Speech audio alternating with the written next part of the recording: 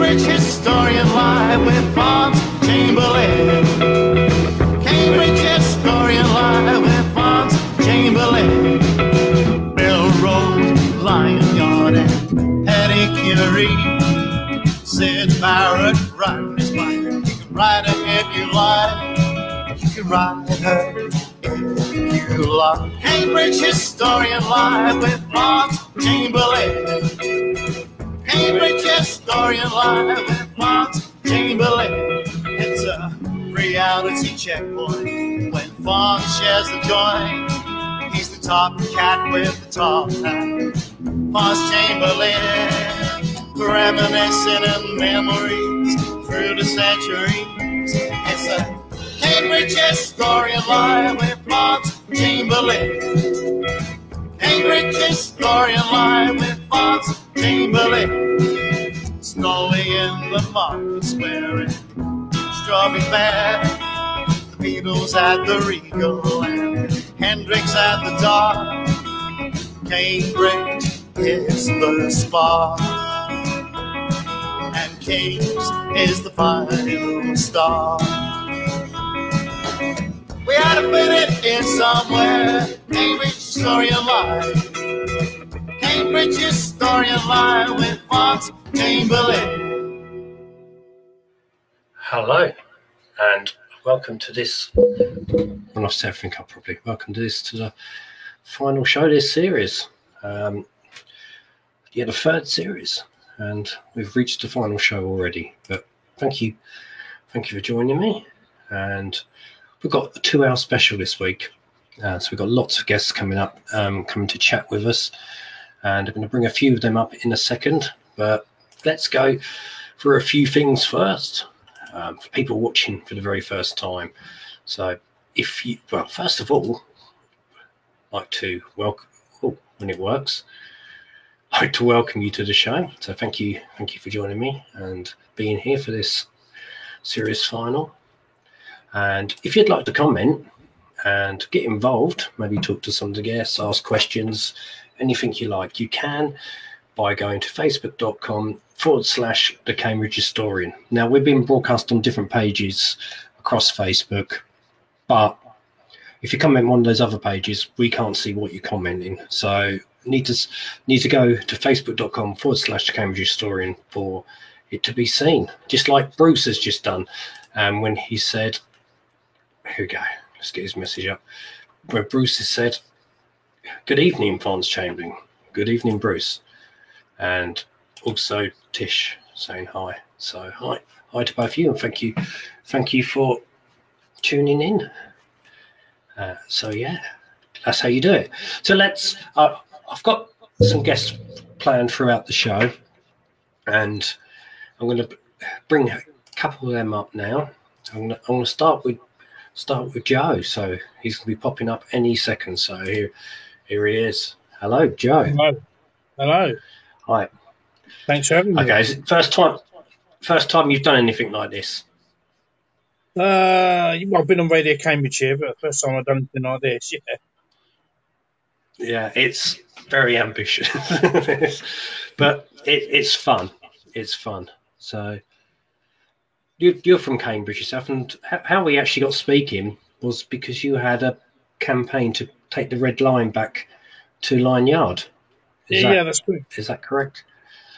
Yeah, I started a Facebook group to reinstate the line in the line into Red Lion Yard, but we managed to get it out from its dungeon, where it's kept underneath Lion Yard in a container for many years, and it's now at the Cambridge University.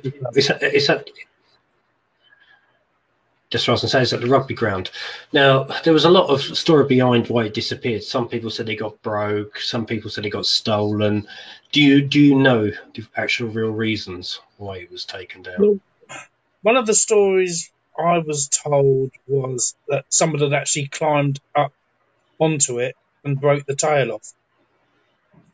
And then obviously when they redeveloped Lion Yard, they decided there wasn't enough room for it, and it was, to be put into a container and kept out of the way. But there's been many that's like you're saying. That's one of the. Yeah, there's been a lot of. I think the other story went about was due to health and safety as well. That if somebody did climb on it and fall off, it's a nice, not very nice drop. But then again, you'd be silly to climb up on it, really, wouldn't you? Yeah, common sense thing. It was a health and safety reason why they said that they couldn't reinstate the lion in Lion Yard. Even if I said, well, could it be on the ground for children to kind of look at? But they said there's no room for it, which I struggle to believe still. Yeah. Oh yeah, totally. No, I know but Lion Yard seems to be losing its identity now, doesn't it? It doesn't seem to be Lion Yard anymore. There's less markings to point it to Lion Yard. Like even the gates don't have nothing on them now. That's right, yeah. That's all gone. Do you think the identity of Lion Yard is slowly fading away now? I think so, yeah. I think, old timers like myself, we kind of remember it, but I think the younger generation, if you mention Lion Yard, they wouldn't really kind of know what you're talking about, really, unfortunately. Definitely. It's sad. I got a message from Bruce actually saying about it. Hang on one sec, I'll bring this up for you. Bruce is saying it was for the people of Cambridge, so why is it now on show for the Cambridge University rugby grads and dons? Well, it was either that or it was going to carry on sitting in the basement in a container rotting away. They got it out of the container, they restored it, and it's now in public display again, which is kind of second best, really. But it was better than nothing. Yeah, definitely. No, I can totally understand. And Becky's saying it was quite high up, so when the revellers used to try and climb it drunk on the Saturday night, it made it dangerous. That's even worse, climbing drunk, isn't it? Yeah, I can't imagine. Yeah, certainly never tried that. Dear. Oh. No. Okay, well, I'm going to bring my other guests up as well because we're all here now, and I'll introduce you to them and introduce you to them, and when they all pop up, here we go. Right. Okay, we've got Trevor above me, and Jay in the bottom corner. Can you see both of them? Yeah. I can see you, Fond. So hi guys. Hello. I'm alive today. I'm on location. I'm on location today, actually. What you are? As you can see, I'm in Milton Road. Okay. We're I'll bring up the Milton Arms. Show us around a bit. Yes, I thought it'd be nice. It's all. There we go. It was your birthday. It was your birthday yesterday, wasn't it? Are you still partying? It was indeed my birthday. Yeah. Happy birthday for you. Still partying? 21 again. Yeah, no, we had a good time yesterday. Brilliant stuff. No, good. Yeah, it was a good one yesterday, and thanks to everyone who sent me happy birthdays. Yes, it was very nice. You probably get a few. You probably get a few more in the moment. So we ended up at Histon yesterday to watch football, so that's my birthday treat for that. So very good. Yeah.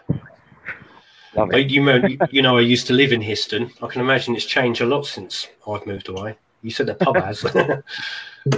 Are we still there? Yeah, can you hear me? I think so. Can you hear me? Right. Okay.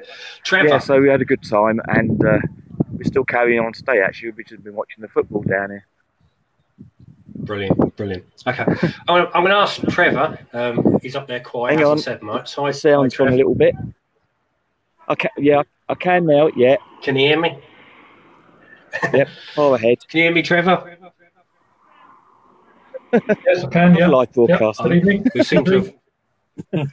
On the spot. Let's get another. Can you hear me, Trevor? Spot. Yes, I can hear you. We should be I don't all think you right can. here. There we are. I don't think. Can you hear me now, Fons? I don't think you can hear me. Have you got the sound back? I can hear you. I'm gonna get the old cover Right. now. I'll take. Right. Take a moment. Hang on. Right, here we go. Can you hear me okay, Trevor? I can hear you. Can you hear me? Hello? Am I there? Yep. Hi. Yeah, Hello? I can just about hear you. Very delayed, So I took the other two guys down for a moment because Okay. could I get you to refresh your screen? Is that okay? Yeah. Get you. Right, so just bring. Here we go. Oh, what am I doing? Technology. Right. Sorry about that. He was a bit. Trevor was running a bit slow, so I had to ask him refresh. So Joe was talking about Lion Yard. Now, of course, yourself, Joe, you grew up in Cambridge as well, and of course, you were saying how it's now moved to the rugby grounds. What are your thoughts on that? From the Lion Yard, and the Lion. Repeat that question? Now moved. The Lion. What are your what are your thoughts that it's moved to the rugby ground and not actually in the Lion Yard? No, it should have been put back in the Lion Yard. I mean, apparently, we all know that maybe it was removed because someone fell off it after climbing it. And I suppose they looked at that as a health and safety issue. But I think with the right sort of planning and the correct positioning of it, that should go back into Lion Yard because, then again, it's the heritage of Lion Yard, isn't it? And Lion Yard is Lion Yard. There's no getting away from it. So, no, it should go back. Yeah. I think it should go back, definitely. Yeah, absolutely. Yeah.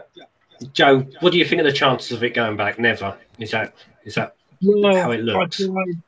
I tried many times with the people that kind of own the Lion Yard Centre now, and they were just adamant that it was a health and safety concern. It couldn't go back, and I tried various different positions where it could go. Like I say, I even tried to have it kind of mounted on the ground somewhere, but whatever I tried, they just would not budge. I even asked them if they could have like a wall space where they could have pictures of what the area looked like before the redevelopment. It's like the Lion Hotel, and they wouldn't even budge. So yeah, no. It's really difficult. We've got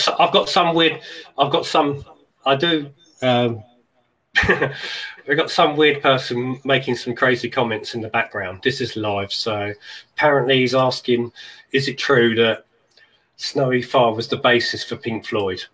No, he was a good dart player. He taught Roger Waters all he knows. Oh, brilliant! Dear, bit of fun in the background. Okay, Trevor, can you hear us now? Hello. I can hear you Trevor. fine. Yeah. We can just about hear you. Yep, I can hear you now. Can you hear me? Yeah, just about fine. hear you. I'll move a little closer.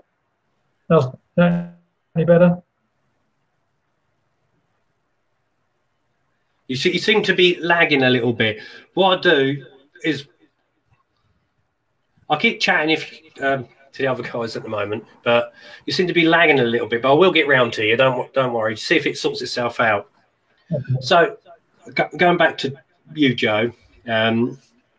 What memories do you have growing up, apart from Lion Yard and the Lion and stuff? What strong memories do you have of Cambridge? I remember memories. I was talking to my wife the other day, and I remember going to the Whim, which was at the top of Rose Crescent. It was like it was a bit like the Wimpy, obviously, with the name, but it was the place where we'd always used to go and meet. So if you had because I come from Linton, so we used to travel in on the bus, and that was always the meeting place. We'd always meet at the Whim. Yeah, my childhood. Saying about me, my childhood, and probably Jake can connect with this, was Bradwell's Cool. Now, the place stunk of wee and it was run down, but you'd get off the bus at Bradwell's Court and that's where you'd meet your mates. So it wasn't a great looking place, but it was like fond memories. Do you guys have memories of the Bradwell's Court? I do indeed. Yes. I think it was when I was about 16. I actually experienced my first alcohol there. We all went out on the night in Bradwell's Court. In Bradwell's Court, and yeah, because the bus station was a bit different then because it wasn't rebuilt. It was the old one where the buses went round, and we used to all get the bus in there, and the bus used to go out. I think it was the 105 used to be the Arbury bus at the time, and yes, we went partying one night after finishing school and everything, and had a bit of a party after and ended school, up there. eh? And that was the first time. My experience of Bradwell's Court. That was the first time that I actually saw it and actually experienced Bradwell's Court. But they used to have Laser Quest and a lot of things, good things in there, a couple of sports shops, stuff like that. Yeah, so it's a shame. In a way, it's one down. It's a shame it's gone. You know. Tim's mentioned Bradwell's Court in the background about Bradwell's Court, so cool. That's the one. And newsagents to the corner of Bradwell's Court and Drummond Street. Yeah, definitely. I remember all them. Remember that? Do you guys remember the old Argos? Argos being down there. Oh, yes. I remember Argos. Yeah. Yeah, I remember Argos and also Premier Travel right on the corner, opposite the newsagent. Yeah. That's right. What do you remember about it, Joe? Well, Bradwell's Court, I remember Laser Quest. I used to have been in there several times. Plenty of short Beltware bombs. But it's mainly I remember the newsagent had it was like a bookshop as well. They used to sell cheap books. The bookshop is I think it was a bit of a forerunner for the Works, and actually it was a brilliant bookshop. I used to get my books for college out there, so it was really brilliant. But they're all gone, and what have we got now? An alleyway with all shops closed down it. So that's progress for you. Yeah. That's progress. Let's try Trevor. Trevor, can you hear us okay now? He seems to be frozen. Not sure what's happening there with him. I'll take him down for a minute. He seems to completely here. Froze. So.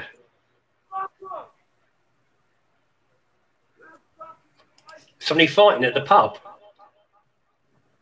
It's on the road outside actually. Right. I do apologise. We can't know. I just thought of that. I thought, hang on a minute. Hang on. We haven't got a 5-second delay on that, have we? No, it's just someone walking by. I will apologise for that. For the colourful language, but it wasn't. It wasn't anything to do with us. So I didn't know my smartphone was that sensitive. Right, I've walked around the back of the car park now, so that should all gone. Well, this is live. Good. This is live reporting in a way, isn't it? Right. Anyway, carry on. Yeah. How embarrassing! It proves that we're not recorded. Trevor, can you hear us now? Well, Trevor. Hello, Trevor. Can you hear me? Oh, brilliant. Hello? I can hear you. Yeah. Hello. Brilliant stuff. Hello, can you hear me? Yep. Yeah, can you hear me? Yeah. We've got people in the background asking where you've gone. So you got yourself a little group there. You just seem to Jay and Joe, you just seem to be a bit delayed. So that's what seems to be the problem is I don't know. Satellite? Yeah, I'll have a network cable. Right. Oh, there we are. Yeah. So we were talking the place you had. We were talking about Lion Yard. We were talking about Lion Yard and Bradwell's Court. Have you got any memories to share along with Jay and Joe about them? Yeah. Well, obviously, yeah. That line yard. Well, Yeah. I remember the old line when we used to carry on licks and things. Before it was around knocked the down. square. Oh, yeah, that's right. Before You've actually it was knocked down. When you could, you sent me. I'm going to take Jay and Joe down for a minute because actually you sent me some pictures. I'll bring you back up in a minute, guys. You sent me some pictures because you have you finally got yourself a scooter. You were saying to me, and here's a picture of it here. that's right. So let's put it up on the screen. Yeah. So how long have you had it? But I've been on holiday for 2 of those 4 weeks. And it rains, Yeah. so not the best to start. But I came down to Cambridge on it this morning and got soaked halfway through. But Hey ho, that's life. and this is you. That This was is you on your scooter. Went out for a ride on the hottest day of the year. That couple of 3 to the various Brilliant. World War airfields. And we got another picture of another bike here that you said that you've done repair works. Yeah, that was a rush. You've done the repair of this. Didn't work, and we've completely restored. Yeah, that's what sort of got me into the scooter because I got that going, and that's a bit slower. I can go a little bit further. So yeah, it's all been built, and now it runs pretty good actually. But it's for riding. Brilliant. They're the pictures, and so you're reliving your youth. Most people will notice the moped because they'll say, "Oh, my dad had one of them, or my mum had one of them." Or it was very popular in the mid-70s. Yeah. Reliving my misspent. Oh, Hello? somebody's got a plane going over. It's not me. By the street. I don't think it's an extractor. Sadly, Trevor, I've got a lot of people saying, and it's not anybody's fault, it seems to be a technical issue, tin can and some string would be better because sadly you're breaking up. And do you know Dan at all? Probably. No. And Tim, no. I won't put what Tim put. It's a family show about and Becky saying, is it too many at once? It's not too many at once. It just seems to be a signal thing. But I'll take you back down, Trevor. I'll try and bring you back up a bit later on, actually. If you stay, come back, go away for 5 minutes, come back. I'll give you a try then. I can't take on the phone. Right, so give him a try then. Right, let's see if we can sort this out. Right. This is the fun of being live. Nothing on this show is planned, this show, because it's a 2-hour special. To round it off, and I've got me two of my guests. Unfortunately, signal with Trevor's not too great. I'm not sure. Usually, he's been on the show before, and it's been fine. It's been fine with him. So, but Tim is saying in the background, "Come on, Trevor, your dial up is slow in the fens." It's in the fens. Dial up. It's all over the days. Oh dear. Okay. So, Joe, if you you were saying,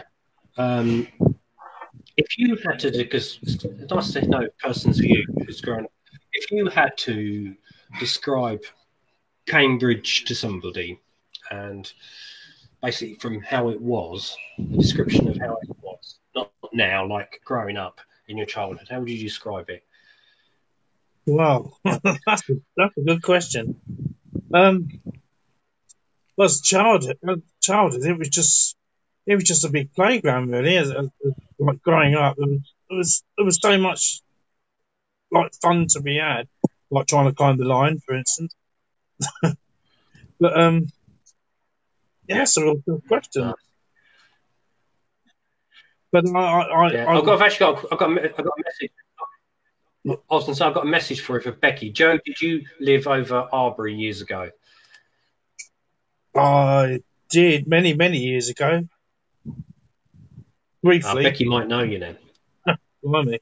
Becky Hello, might Becky. know you. And Tim's asking where I got my hat from. Cambridge. It came from Cambridge. Trevor, can you hear us now? Yeah, can you hear me? Ah, brilliant. We can hear you now. We can hear you perfect. I've dumped the laptop and I'm using my phone. Oh, you should stick with the phone, mate. Stick with the phone. Yep. It's brilliant. But you're called Trevor Benton too now. Okay. But great. So, guys, it's great to have you all on the show. So let's go through some things. Like, I can imagine you've got to go, haven't you, in a minute, Jay, if you're celebrating your birthday? No, I'm here. No, I'm here for. Yeah, I'm just. I'm fine. I'm here. I like to do broadcasting on the spot. Becky's saying she thought she recognised you. Who? I was going to say to Joe, Becky thought she recognised you. Well, I've got one of those easily recognisable faces. Once met, never forgotten. Last time I was on the show, someone thought I was on a boat when I was actually in my shed. I liked that. I thought that was great. Yeah. We shall be next time. Tim's saying, have you been on the Scrumpy? No. I've been on the ale because I'm very much of an ale person. So we've been on the, not the Abbot, the Old Speckled Hen, because, but no, this weekend's really, really great. Fair. And next weekend, so I've got a further party down in London, in Camden. That's going to be an interesting one. So yeah, so through August, It's all party for me. So I have a birth month, not a birthday. Right. Well, what I do is I'll start with. So love you guys to chat, interact with your own memories. Now we've got Trevor properly. We can do that now, which was what I was trying to do in the first place, but technology fails us sometimes. But there you go. You have to make do with what you got. So if we're looking at, like you were saying, just different perspective from each of you, because you've all grown up in the same place. You've all been to Cambridge. You've all been to these places. But something that I've learned over the years, talking to people, not everybody's perspective is the same. So you might know one way, but somebody else knows it a completely different way. So it's good to hear different people's experiences. Now, looking at experiences in Cambridge, start with you, Trevor. What is the biggest impact in your life that's happened in Cambridge that's you remember? So the biggest thing that you can remember. I suppose my childhood around Burley Street, Fitzroy Street, Brunswick School. We was always out and about with mother, shopping and going to all sorts of different places. Going to the cinema. My mother was an usherette at the Regal and the Vic. So if there was a film come out, we'd always go and see a film in the school holidays. So I suppose they're my earliest memories of Cambridge, and walking around what is now, I don't know what they call it now, Sturton Street, and where the Howard Mallet is. That was a big wreck in those days, and walking to school and things like that. So yeah, that was my earlier memories of Cambridge. And of course, you could walk in the middle of the road in those days and not get touched by a car. Oh yeah, and actually they didn't have cars down. We didn't have cars, didn't have phones, didn't have nothing in those days. Yeah. Tim's saying, Trevor, do you remember rations? Yes. Yeah. I had a ration. I had a ration book in the 1973 for petrol. We had to, we couldn't, when the fuel strike was on, we had a ration book for that. Rationing was just finishing as I was born, to be fair. But we still had the overflow of that for many years to come, really. I mean, a lot of people don't realise that actually went on into the 50s, didn't it, the rationing? Oh, yeah, very much so, yeah. And the overflow of it, because people, it didn't just stop there. People were still sort of getting back to normality and getting meat and sweets and things. It was didn't have a lot of money to spend on things really in those days. Yeah, no, definitely. Right, I'll take you down for a second. Now I'm going to ask Joe what. Hopefully he's had time to think about what his biggest memory of Cambridge is. I would say my fondest memory is making my poor mother queue up for about 6 hours to watch Jaws in the old cinema in the Market Square. I can't remember what it was called. Victoria. Yeah, that's it. And we queued up for 6 hours, and my poor mother in the rain, just so I could go and watch Jaws. But did you make her a nice cup of tea when you got home? Yes, probably not. I probably went out and played for my but the thought was always there. Yeah, well, it's the thought that counts. Yeah. Okay, over to Jay. What is your biggest memory of Cambridge?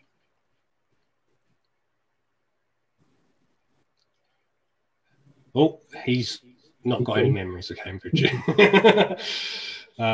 Dear. Right, we'll have a word in a minute. So now they're great memories, and we've got people commenting in the background. I'll go through some of these comments. Hold on, I've lost your sound. Just a minute. Trevor looks like Roger Daltrey from The Who. Do you know this Tim Blake, Trevor? Never heard of him. No, don't know him at all. He seems to make lots of comments about you. Becky's saying about so many. Let's have a look.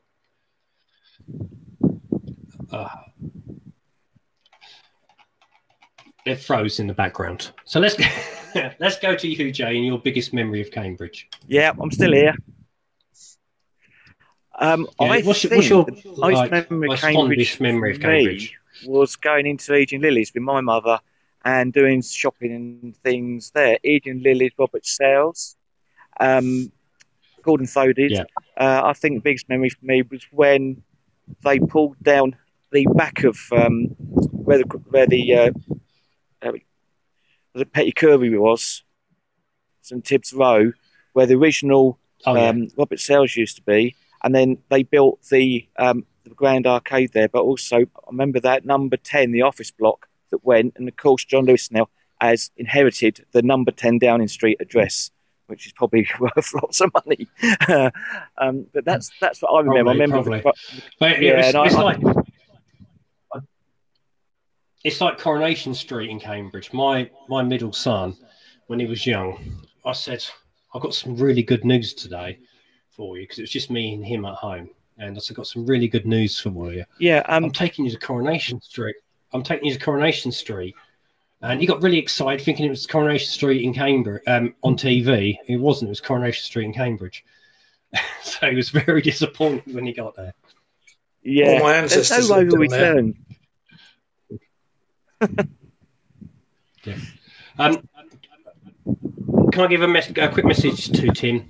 You're more than welcome to comment, but because we're a family show, can you not use such strong language in the comments? Because we try to keep it family based, but we do find your comments important.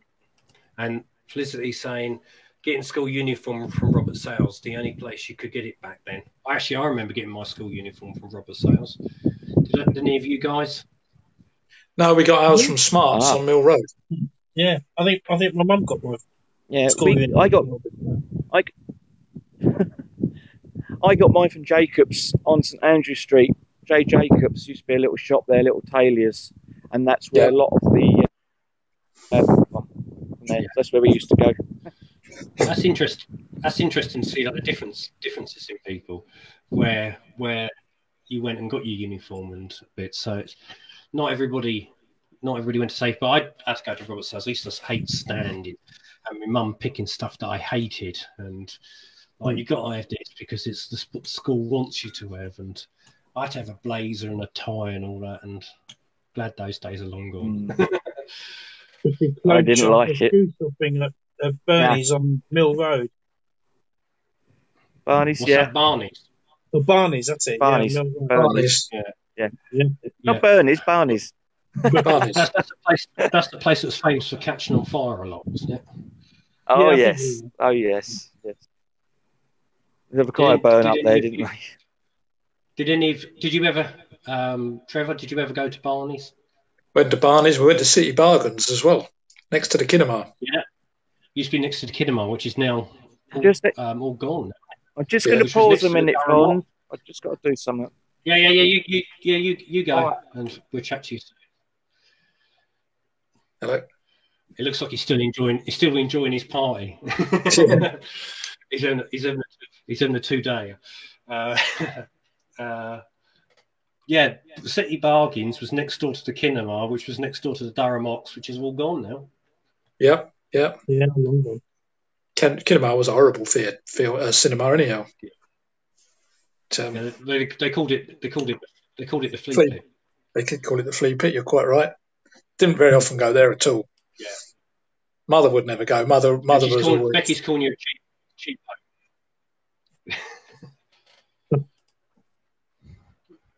So, did you ever go to Barney's, Joe? Yes, yeah. My mother dragged me in there many times.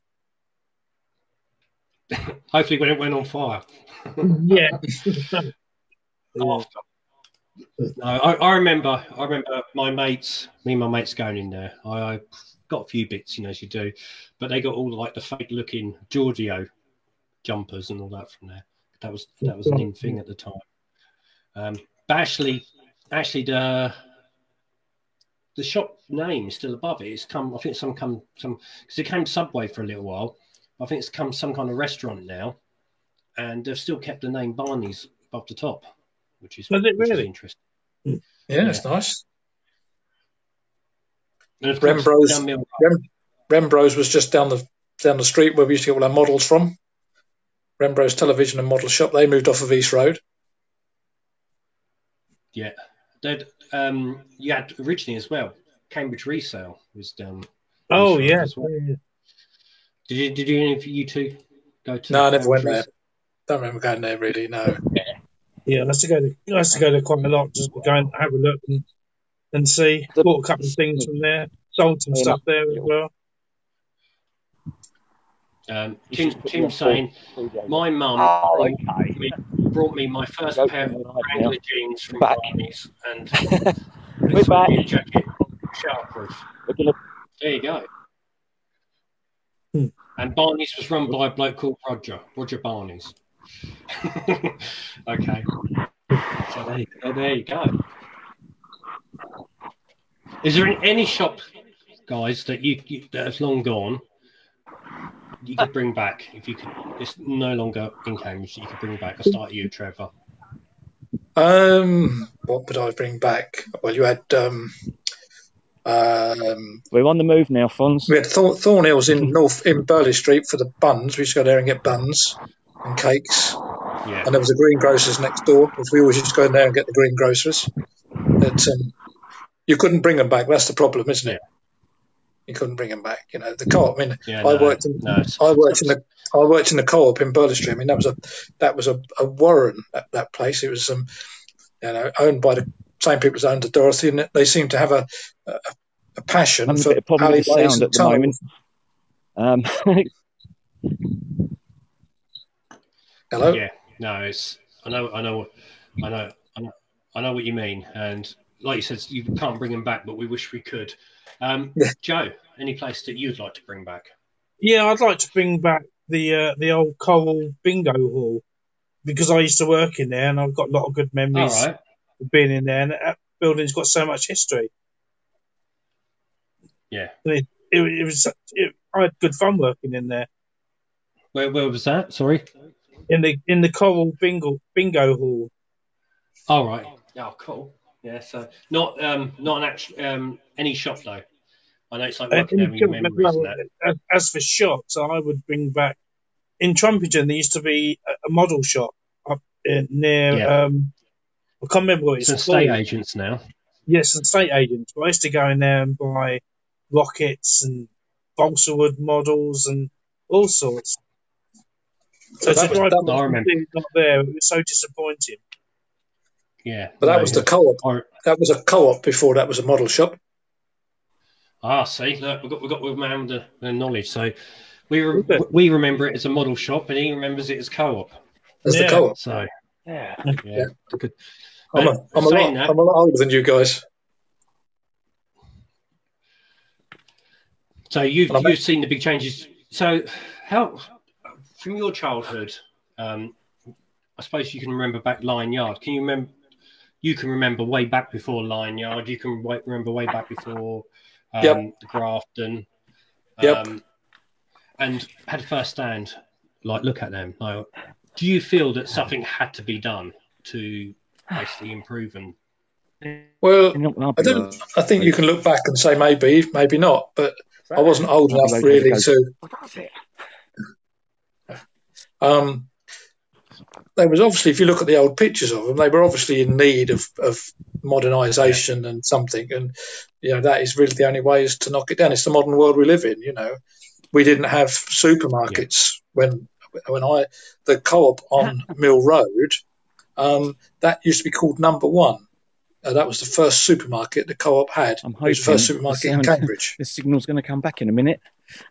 Oh, you actually lost the signal, yeah. But I'm still there. Are you there, Jay? Early Street. Are you there, Jay? Looks like he's on a hike. I can hear him talking to himself. He's on a hike. This sounds interesting. Are you there, Jay? Hello, Jay. Obviously not. Dear. No, we'll put him in the back for a minute. You were saying, but now things are happening again. Things are changing again. Like, it's a big development. Like, you just look at Newmarket Road now. That's completely changed to how it was, and different areas of Cambridge are changing. Completely. Look at the hospital. Look at the hospital, how it's growing, and Patworth's there now.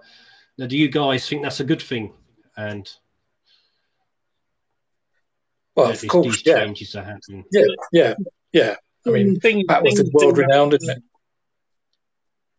Things can't stay the same because things move on. Yeah. Do you feel though? I feel a lot of people, like you say, they should have never knocked down Lion Yard. They should have never done what they did with the Grafton Centre. And I agree with you from the perspective that things have to move on. Things have to change. Nothing can stay the same. But what I feel, if it's going to change, people need to document it and go around showing what was there and how it's changed, I think. And then at least we know what was there beforehand, really. That's these changes. Nobody had cameras in those days. These changes have to happen. Nobody had cameras, really. You'd be surprised, actually. Well, not in the way now. It was a luxury back then. Yeah, if you had a camera, you went and took 16 pictures and then went and had them printed. Whereas now you'll take 300 pictures to do the same job, and data storage is so cheap that when you look back, you'll have lots of memories that we didn't have from then. We didn't have cameras at all. We had a camera, you took it on holiday, and you did a reel of 8, and that was your lot. It's so much easier to archive things, isn't it? And to preserve memories, whereas, like I say, in the past, it was a lot harder. Yeah. Well, back then you were very selective about what you took a photo of because the cost of film and stuff. But it is much easier these days. And it came out rubbish when you sent them to Troop. They came out rubbish when you sent them to True Print anyhow. They were always discoloured, weren't they? I would always worry if True Print kept a few copies herself. Mick Brown saying that Fisheries in Pettigrew was very smelly. Is that correct? Was it very smelly? Yeah, it was. And it had fish float. It had a fish tank under the fish counter. I always remember going there with my grandmother. We always went there we went to there, and then we would go to the International, which was on Market Street, and then we'd go to Mackintosh's, which is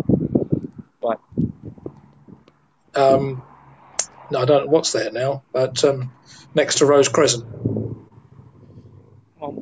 Yeah, it's been a lot of things. It's been a Rolex shop, pasty shop. I don't know what. Now on Alby Road. Do you know what it is, Joe? Yes. I know they're putting the Five Guys and all that there, aren't they? I'll be switched on in a minute.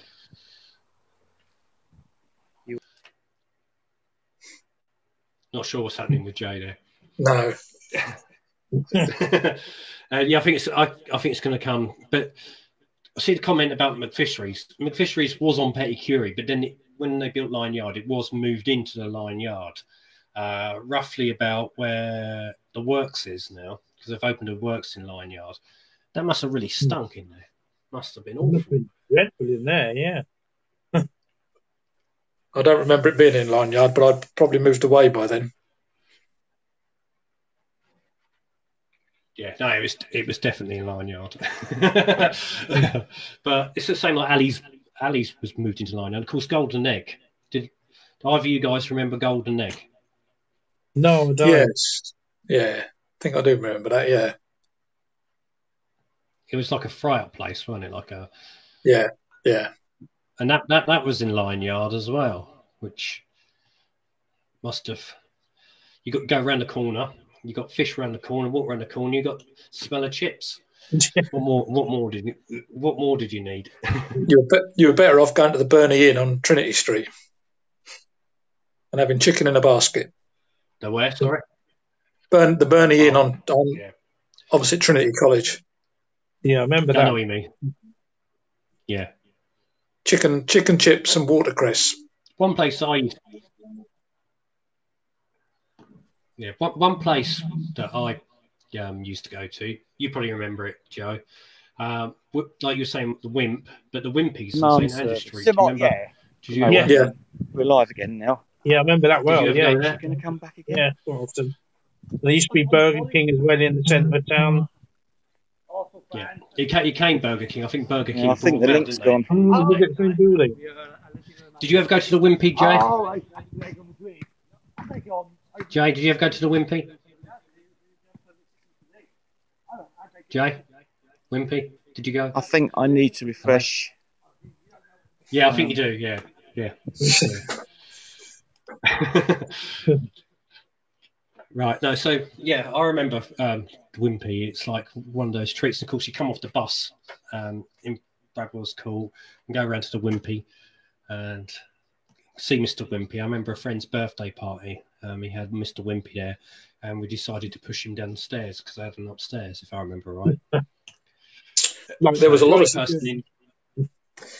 of shops in Norfolk Street as well.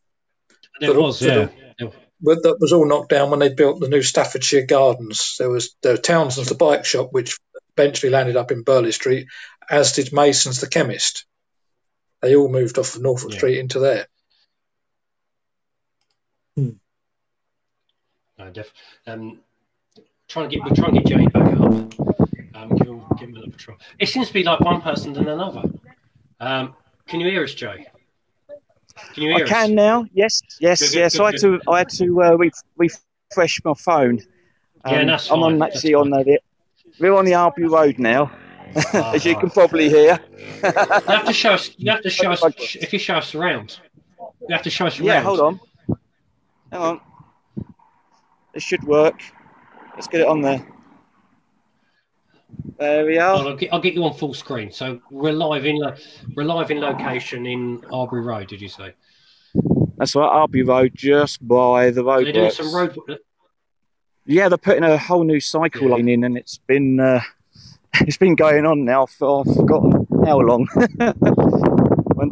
all to improve the safety of the cyclist.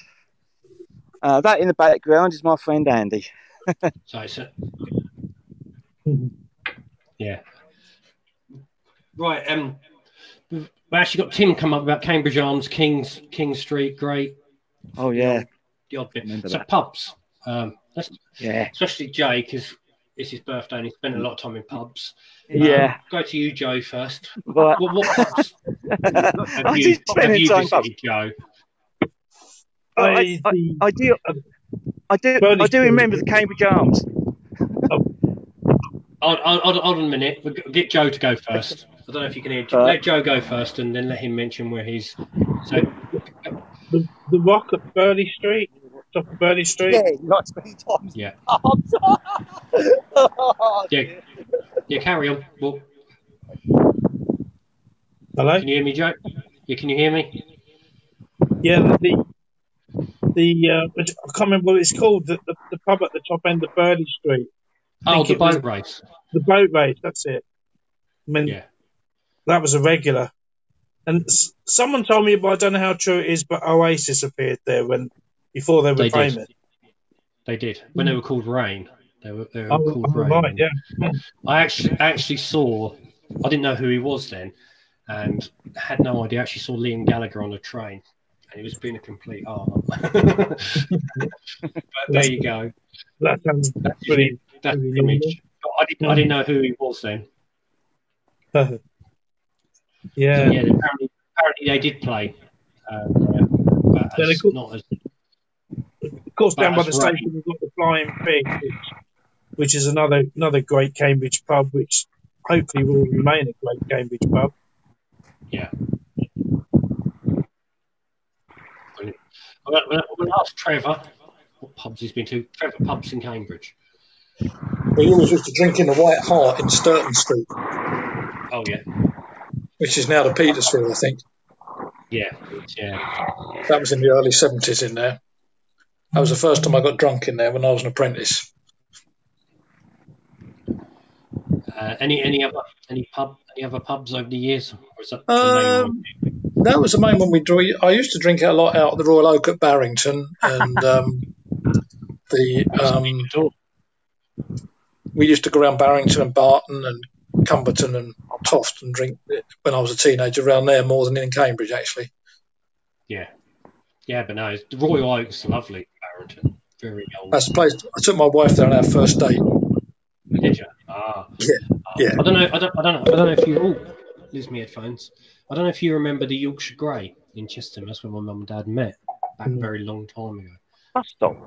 No.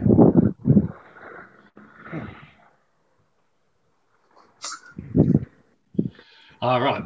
So we got loads of people mentioning them in the background. The Dog and Pheasant, the King Street Run. What else we got? The Man on the Moon, which is the Blue Moon. The Weather Vane on Pern Road. The what? Sorry. The Weather Vane, which is on Pern Road. Vane. Yeah, and I'm trying to think. The Dewdrop, which is now Cambridge Blue, isn't it? You talked about Coronation Street earlier. We renovated a pub. The Co-op bought that. I don't know why they bought that, but we renovated the Alma. That was derelict when we moved in there. It was awful. It had all been boarded up. So that would have been about 1969, 1970, and they really went to town on that. I see you on. Yeah. There's Tim saying in the background, my neck of the woods, Barton, Hoops, Covington, Three Horseshoes, Red Line, Caxton, X Keys, etc. Bruce over us saying, I have the Yorkshire Grey Green King sign from outside. Aye. I bet that's worth a bit. What is interesting on the A14 roadworks is the pub that was at Swavesey. They've knocked the pub down months and months ago, but the post is still there that held the board with the name on. And why that didn't get knocked down is anybody's guess. It's still amongst all the roadworks that still stands there. I'll see you tomorrow. A bit of history kept there. Maybe. Who knows what they're going to do with that? Yeah. I don't know. But that's something to look at in the future show. Jay, what pubs do you visit in Cambridge? What pubs do you visit in Cambridge? Well, I used to run pubs, didn't I? If you remember, back in 2005. Yeah. Funny enough, I also had the Alma. To run a pub. Yeah, I used to have the Alma back in 2005 to 2007. And then when Green King bought that out and we had to move out then, so we went and had the Cross Keys. So we went to the little Yalla pub, and that was really nice. And then that got sold off as a Japanese tapas bar. And then I went, well, funny enough, to manage and sort of do the baby pub sittings. on the boathouse and Prince Regent, so on and so forth. But I was only in that trade for about 5 years, and now I've gone back to what I know, which is my music and my electrical. So that was big. But the Elmer was very popular because it had the fish tank with the piranhas in it.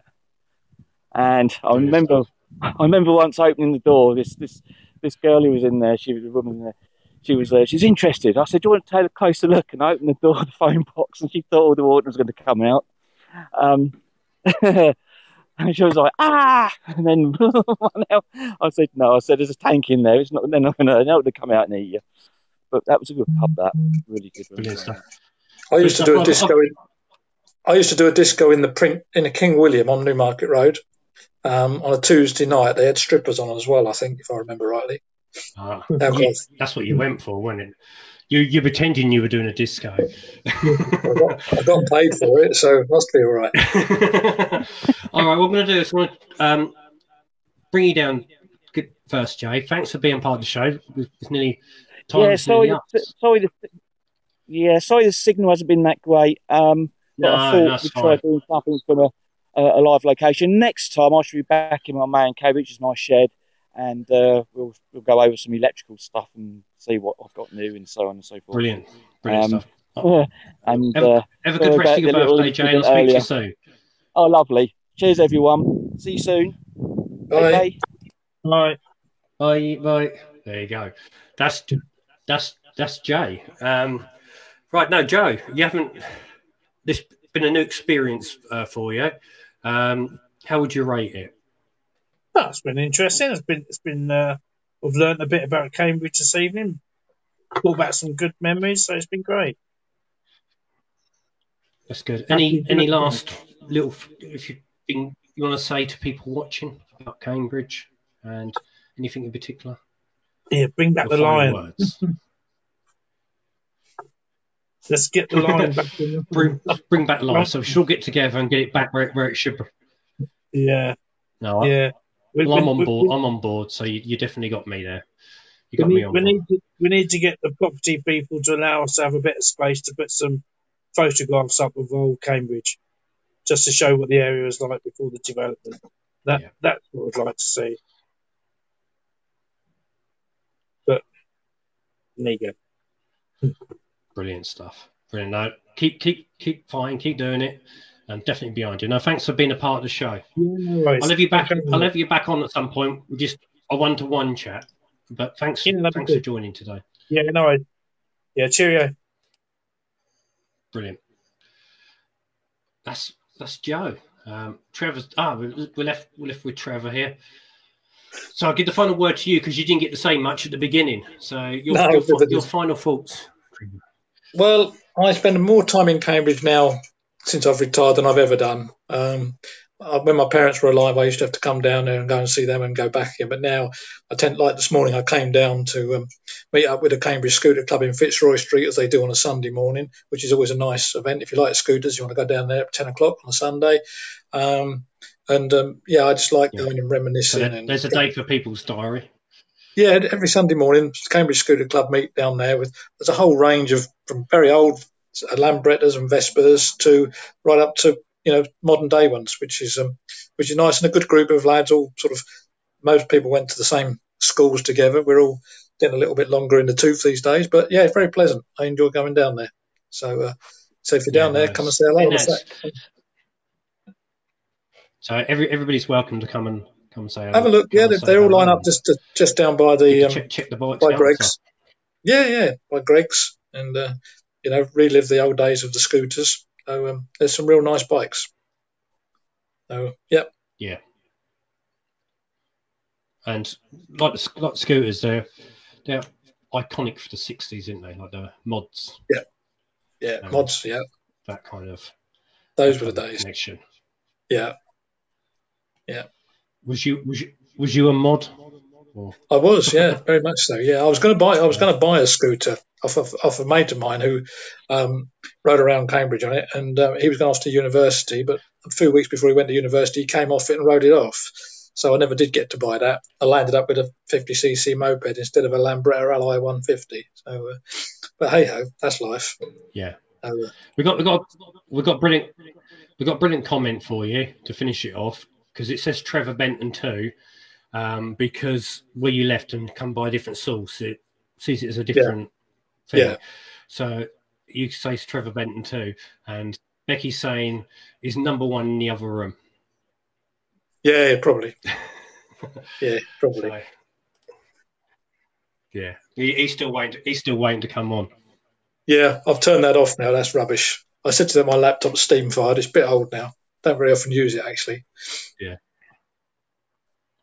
This has worked better. We got there in the end. Yep, we did. Yep. Yeah, you managed, because you've asked me a few times. We got there in the end, and thanks for. And thanks. Nice to chat to you. Thanks for being a part. Yeah, no, thanks for being part of the show. I think we all enjoyed Jay, who probably had more to drink than what he's had. Exactly. But okay. There you go. It's his birthday, so we can't blame him. But thanks for being a part of the show, and I'll talk to you soon, Trevor. Yeah, come down and see us on a Sunday morning. Take care. Yeah. See you later. Bye. Oh, he disappeared. But I'll see if I can bring it.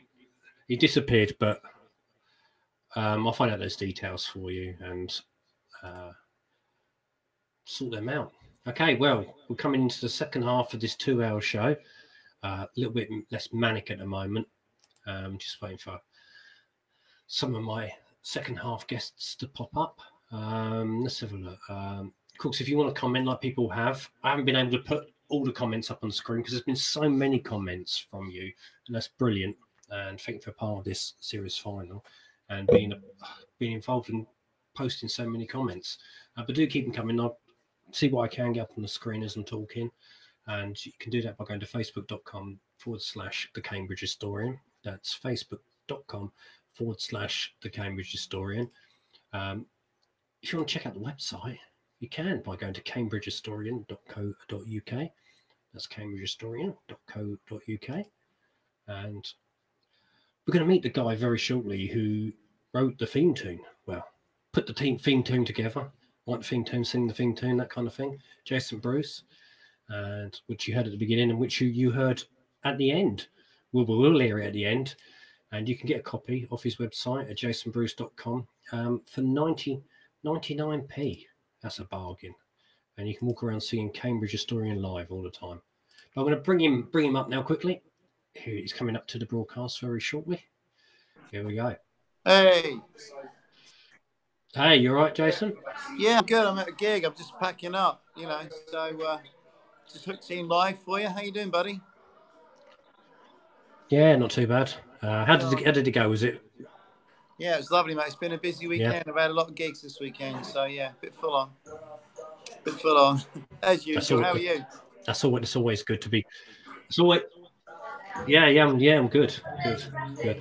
Having fun doing a live show with multiple people on it, which is a challenge in its own, but it makes it fun. And update on Jay. I don't know if you saw Jay. He's celebrating his birthday. He was on just before you. We think he's drunk a little bit too much. And Becky's saying, I think Jay's just walked past my house. I did. Isn't that amazing? Yeah. I was. He's probably stumbled past. I did a huge fast. Stumbled past her house. No doubt, Yeah. But the theme. Tell us the story behind the theme. What theme tune? On the yeah. It's your fault, isn't it? You came up. Well, you came up. Well, how did we come up with the idea? I can't remember. I just said, all right. Did I just say I'll write a theme tune for your show? I can't remember. How did it work out, Fonz? Well, no, I think I hinted that I would like a theme tune. That's right. You hinted, yeah. And then you gave me all the fuel for the song. You gave me all the ideas, and then come up with a tune, recorded it. Yeah. As you know, I've been busy with life all over the place, so we've not released it officially on iTunes yet. But you can get it on my website. But we'll put it out. So I love the cover anyway. I think having you on the cover, it's cool. No, definitely. And so it's like the rules that I told you. What I said to you, if you remember, quite a while ago we had that chat. Here's a few bits I want in it. Fit them in if you can. Pardon? Really catchy. That was my only. Oh, I'm that was glad my you only. liked it, catchy. Yeah, I'll tell you what, Fonz, I'm in the pub. They've got the flipping background music on, so I'm going to go outside and try and make sure I don't lose sight of the screen. Is that okay? So go outside. Carry on, my man. It's just it's noisy. Yeah. Well, I'll put you down. Do you want me to put you down and bring you back up in a little while? We're clear now. We're good and clear. We're outside. Oh, no, you. Look at that. Do I look younger? Yeah, that's fine. No, so. Go on, mate. We don't know. We were going on about the tune and. Yeah, what are you going to say, Fonz? My other guest, one of my other guests, is in the background, enjoying our conversation. I noticed that he's enjoying it. Right. I'm coming away from the freaking pub. It's just too noisy to hear you. Okay, go on, carry on, buddy. Yeah. No. Yeah. No. It's the theme. Very catchy. So you definitely listen to my advice, and you've made it catchy. I can imagine there's a lot of people going around singing it now. I was singing around the house. I had to leave the pub because everybody was singing it. It was a nightmare. Everyone was singing, you know. No, I tell you what, you know, with the inspiration of the lyrics that you gave me from the history of Cambridge, you know, was with the Beatles and everything else and all that stuff with the Dorothy and I don't know. You know, it's like you write stuff all the time and you can't keep up with it all, but. That was a really special moment, you know, between us, wasn't it? We just don't tell anyone in case you get embarrassed. But we had a special moment, didn't we, Fonz? Yeah, I remember you said. I remember you took your hat off. You were so excited. I remember you sending. What's that? Oh my God! I didn't think you had any. So that's real hair. Go on, mate. Go on. No, I remember you sending me the demo of it on acoustic guitar, and that's right, yeah. Thinking, yeah, this is on the way to what I want. I'm really glad that you liked it. A few little tweaks, and only a few little tweaks. Oh, it wasn't many tweaks, were there? We just did it and got on with it, didn't we? But yeah, it was. I think it was right for your show. You know, it worked, didn't it? You still there, mate? I think we lost. No, definitely. You definitely. You look like yeah. No, definitely. Yeah, I probably did. I'm going to bring my other guest up as well, so we can chat to him because he's waiting patiently in the background. Is this the man from Doctor Who? Was this someone else? Is this? You were saying you had someone from Doctor Who today? This could be. This is the Doctor Who man. Is somebody ringing in my ear? Bring him up. He's here. Oh, is it? Oh, nice. Hello, is somebody ringing in my ear? Fonz, I'm going to go back in the pub. Something ringing in. Oh, yeah.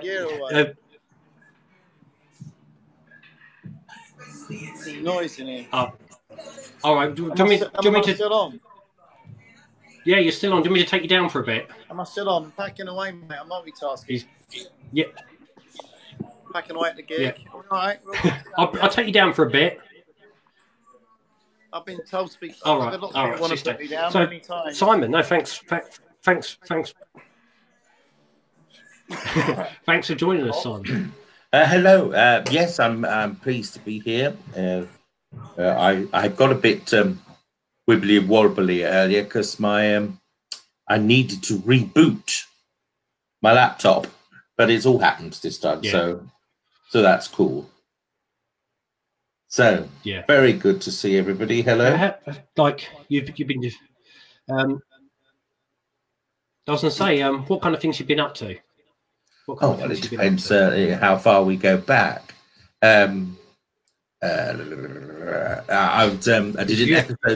did an episode of Doctors, which was quite exciting. I thoroughly enjoyed that, and that was broadcast in April. I'm in the process of writing a screenplay. I've got a deadline until September, middle of, so I have to sort of focus on that. I've finished my second volume of my autobiographical anecdotes. My Dalek Has Another Puncture, so that's with Dan Grubb at Fantastic Books Publishing, and all on target to be ready for the quote Christmas market, and loads of other things really. I've had to miss a couple of events recently for various reasons, for which I apologise. So if any of your listeners were hoping to see me at Fantasticon this weekend. I apologise I wasn't able to attend. And likewise, I was due at Tamworth and the weekend before, and I wasn't able to get there either.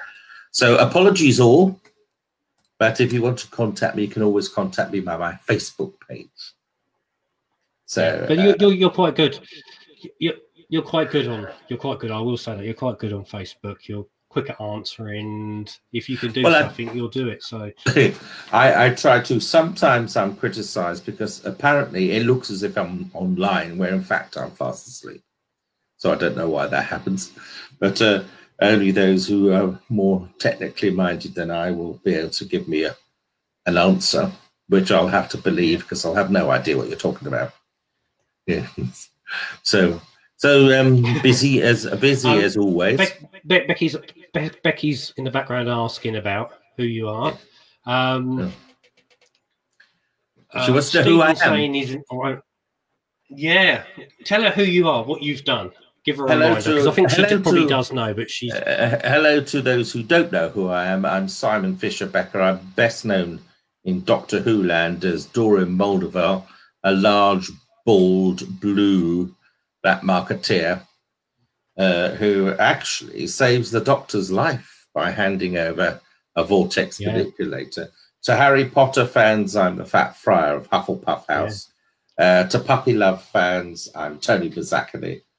And to those who listen to the Hawk Chronicles, I am Tony Simon, some sort of agent for MI6. Has that answered all the questions? And you've been in One Foot in the Grave as well back in the day. Oh my gosh, you are going back a long way. Yes, yeah, that was about 92, I think. Yes, and those who are interested in the Hawk. Can I just say to Stephen, if you're in the back, refresh. Yeah, carry on. I was just saying to somebody, one of the guests, to refresh because I can't see him. All right.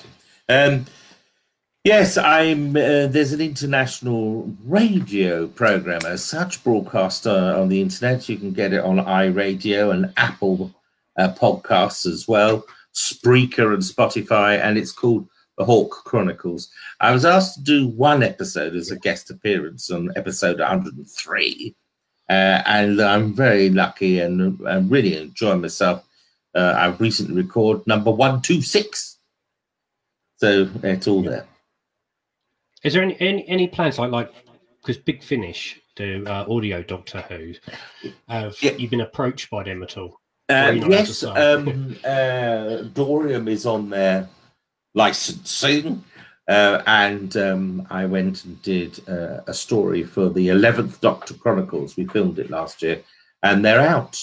So if you're Big Finish fans, find the 11th Doctor Chronicles, and Dorium appears in the Light Keepers with the 11th Doctor. Yeah. Alas, not Matt Smith, but the equally fantastic Jacob Dubman, who's a brilliant impressionist, if that doesn't insult him too much. But he is in the studios. At times, I couldn't believe it wasn't Matt Smith. He also does an excellent David Tennant. Yeah. So there is some great people who impersonate past doctors, and you wouldn't know. Oh, the talent out there is quite extraordinary, I must admit, and I thoroughly enjoy, although it's very weird, talking to. There's many Patrick Troughtons out there who are very good, very good. Not to mention, of course, Fraser Hines, who does a very good Patrick Troughton. Yeah, he's certainly very dedicated to the series, isn't he? He kept going all these years with it. Yeah. Of course, he was in Emmerdale as well, wasn't he? He was indeed. He was Joe Sugden. I'm trying to think. He was Joe Sugden. Yes. Have you ever appeared in a soap yourself? Have you had a chance to be in a soap? Well, people classify Doctors as a soap.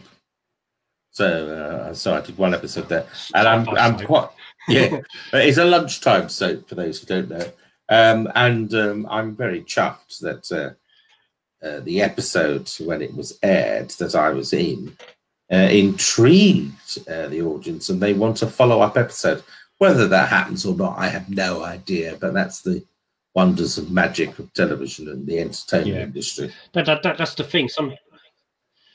That's the thing with programs. Sometimes you can do a one-off, or it can be a continuing, or sometimes you're meant to be a one-off, but it comes that popular that they bring you back. So well, Dorian is a perfect example. Yeah, Dorian's a perfect example of that. He was only originally one scene in one episode, and according to IMDb, I've done 4 episodes. So that's fantastic.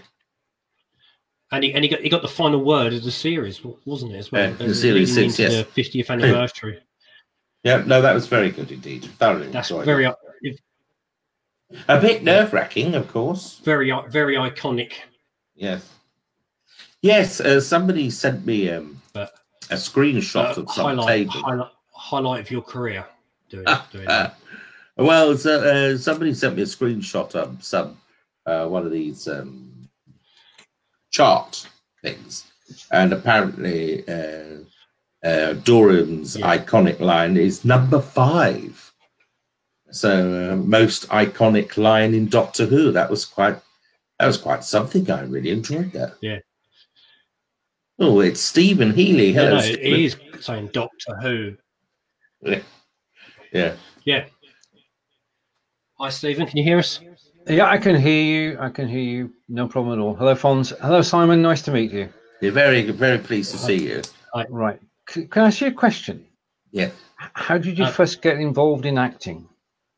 How? Yeah. Well, I suppose at school, I was more interested in music. But one year in 1977, I think it was, came back from summer holidays, and the head of music said that the music department and the drama department were going to get together and do a production of Oliver. And you, my little fat friend, will be no choice given, will be Mr. Bumble. And I have to say, I was very worried about it at first until I started rehearsals. And I found some things I could do very well and other things I had to work at it. And I will accept I've got a sort of got the bug there. But I didn't really seriously consider becoming a professional actor until I was made redundant from the civil service in 1985. So and how did I get into it? I auditioned for 3 drama colleges. 2 offered me a place, and I did a 1-year course. And after that, it was just a case of writing off for jobs and seeing what happened. And there was a long period of soul-destroying missives, because when I started out, there was no internet. You had to do everything by post. Yeah. So I wrote off to jobs with a decent 10x8 photograph with my CV and a stamped addressed envelope, none of which came back half the time. So that was, but gradually it is slowly, suddenly out the blue, or you get a letter to say, thank you very much, or a phone call, can you come along for a chat? 9 out of 10 of my quote auditions when I first started out were chats, and there'd only be actors would write in, and the producers and directors would choose 5 or 6 people to see, and you went along for a chat, and occasionally you were asked to read, but generally speaking, it simply was a chat. And then I either got the job or I didn't, and I was very lucky. When I started out there, that about 1 in 4 jobs I went for, I got. That's and good. Then that spends. So that's how I started, really. What more would you like to know? I'm just a guest like yourself. So to Fons. Yeah. No. Asked away. I was going to say, Simon. Yeah. How did you get the call for Doctor Who and Harry Potter? Did they? How did they? Well, they were 10 years apart. I have to say. Harry Potter was in the year 2000, and Doctor Who was 2010. And in both cases, it was simply a phone call to say you got an audition tomorrow. So I, for the Fat Friar of Hufflepuff House, I was very lucky because there were 20 people seen initially, and then the second time there was 13, and then the third time there was 7, and then on the fourth time there was 3. So when I got the call to say I got the job, it was a bit of a, well, about bloody time, rather than jumping up and down. But it was a marvellous experience. Now, likewise with Doctor Who, I just got a phone call to say, and it must have been, again, about 2 or 3 o'clock in the afternoon, to say you got an audition tomorrow morning around 10 or 11. And they gave me a little script to, quote, prepare. And when they say prepare, they mean learn. And I went in, and there were 7 of us that they were looking at, and I was the chosen one. Oh, it's gone very quiet. We must. It's gone very quiet. I just want to say hello. No, you're still there. You just went quiet for a moment. What's this? Did they tell you from the beginning that you might be blue? Yes, because in the instructions and description of the piece I had to audition, which was effectively the scene I did with Alex Kingston, it just said, Dorian, large blue man, think Sydney Greenstreet. There we go. That's which was lovely. So any writers listening in, that for actors, a simple instruction that is concise and to the point is so wonderful, because it says it all. I'm a big fan of Casablanca. Sidney Greenstreet was another large actor, and I knew, and I'd followed him with other films as well, so I knew who he was. So I wasn't going to do an impersonation, but I did know his stillness, and that's what I tried to do. Being large, you see, if you move a lot, it looks exaggerated on screen. So if you're still, that helps give you gravitas, which is what Dorian needed. So, Stephen, tell me a bit more about you. About me, I'm into live video on Facebook, and that's how Fonz and I met. We're actually broadcasting on BeLive.tv today, which is a system that we're actually using. Started out in October 16. Yes. And I've been with it since day one. And I work for BeLive, and I thoroughly enjoy going live on Facebook Monday through Friday, meeting new people every time. And Fonz and I have a show together every Tuesday at 2 o'clock, which is called I Live Here. Yeah. And we go out and about and show places that we live in and that we love. And it's a community show. People join in, they send us in photographs, they come in on camera. We've visited places in the UK, and we're heading around the globe if we can. Excellent, excellent. I know Cambridge, and I know around, I have a cousin who lives in Ely. And what else could I say? And I personally currently live in Stafford, in the Midlands. About 2.5 hours away by car, I think. Yeah.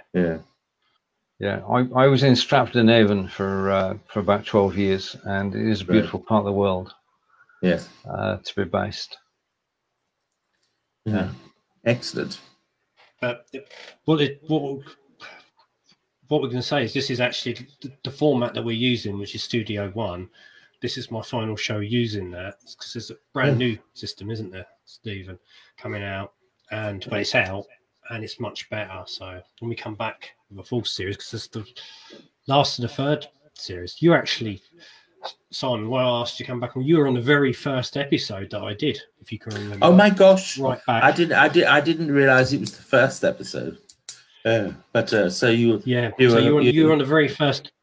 You're on the very first. You're on the very first episode using this software, so I thought I'd ask you to come back on for the very last episode. Oh well, that's very nice. So I'll have to come. I'll have to be in the first episode of the new system. See how it works. You need continuity after all. You're always welcome.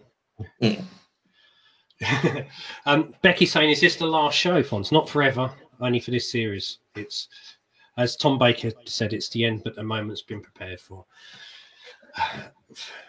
Big changes. It's just the end of using this layout. Right. Stephen, can you tell us a little bit about what Studio 2 is like, so what people can expect that's going to be better? Right. For Studio 2 has been written from scratch. It's designed for people to go live on Facebook, for people on screen, share images, share videos, and also it's in high definition, which we've never had before, because high definition video, where the video quality is darn good and you can just pop it over to YouTube, is a game changer. And it's a very stable system, and it's fun to use, and it's faster than version 1, and you can play videos, you can play MP3s, you can do a whole range of things, and it simply works. In fact, I said to the team at BeLive on Friday that this is brilliant. It really is. Well, Studio 2 is brilliant. This is version 1 we're on at the moment. But it's probably the best, quite probably, and with apologies to Heineken, it's quite probably the best live video system that can go to Facebook at the moment. No, definitely. So it's 2 p.m. It's 2 p.m. on Tuesdays. Yep. It is. Yeah, so it's Tuesday afternoon. Okay. All right. I will help promote that. I'll send you the link along, Simon, so you can never. Yes. Tune in. And Becky's saying you're a big Doctor Who fan, aren't you, Fonz? Yeah, could say that. Definitely. I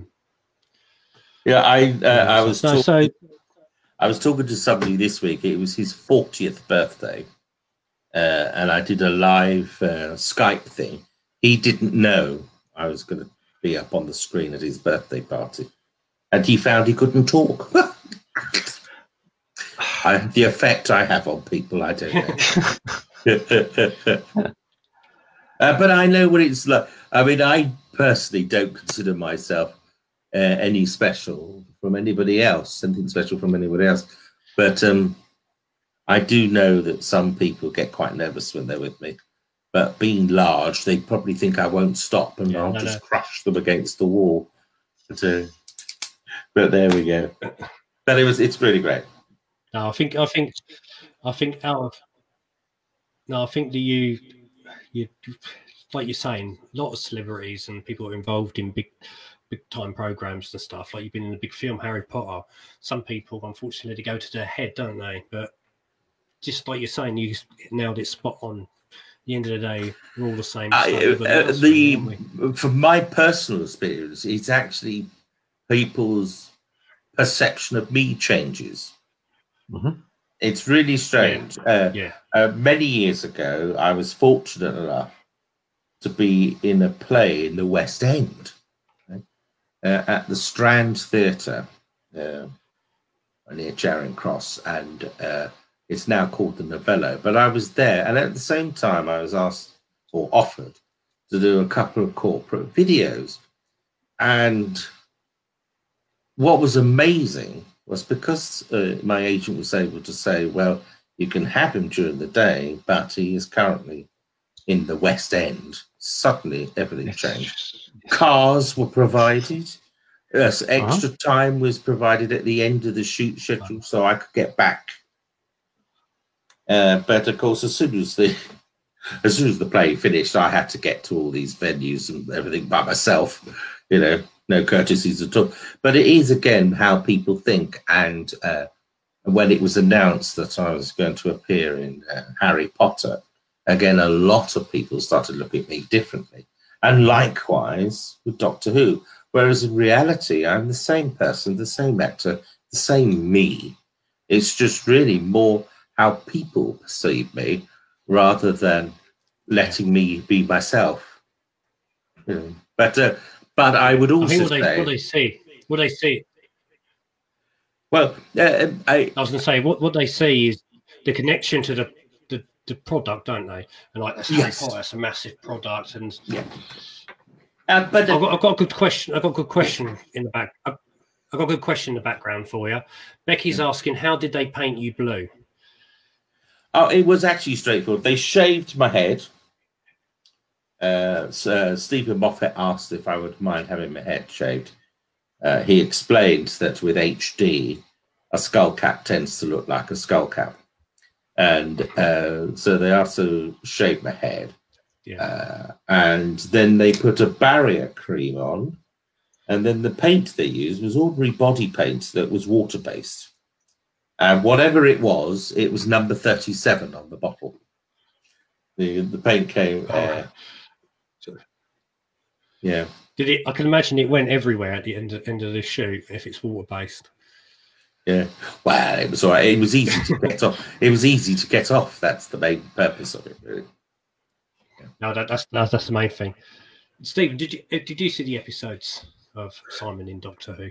No, I've got to say I'm going to have to backtrack and watch them. I'm afraid I haven't seen every single episode. You're intrigued now. Yeah. Can you check the messages, Fonz, please? Yeah. I'll explain why afterwards. So, hang on one sec. I have to do it in a sec because they're frozen my end. Oh, right. Okay. So I can't. They've just gone completely frozen. Oh, here we go. There we go. It's one from Tish. I did put it up on the screen. Oh, sorry. I meant the host chat. The host chat. Oh, right. Okay. Sorry. Actually, Tish is saying we've got a back channel, which you'll find the bottom left of your screen. And if we want to say anything to the host without everybody in the world knowing, then we can just type in the text. Is what I've got as team chat. Is that right? That's right. Yeah. Yeah, that's it. But yeah, I saw your message. I saw your message come up there a few minutes ago. So right. Okay. I can't see it. I'll keep trying. Shall I read it to you? Or it would be brilliant if you could read it, Simon. Yeah. Well, it just says, "Can you drop me down for a couple of minutes, Fonz?" Thank you very much. Okay. All right. I'll be back shortly. Thank you, Simon. That was brilliant. Wow. Okay. I think he's dropped himself down. Hey, are we still there?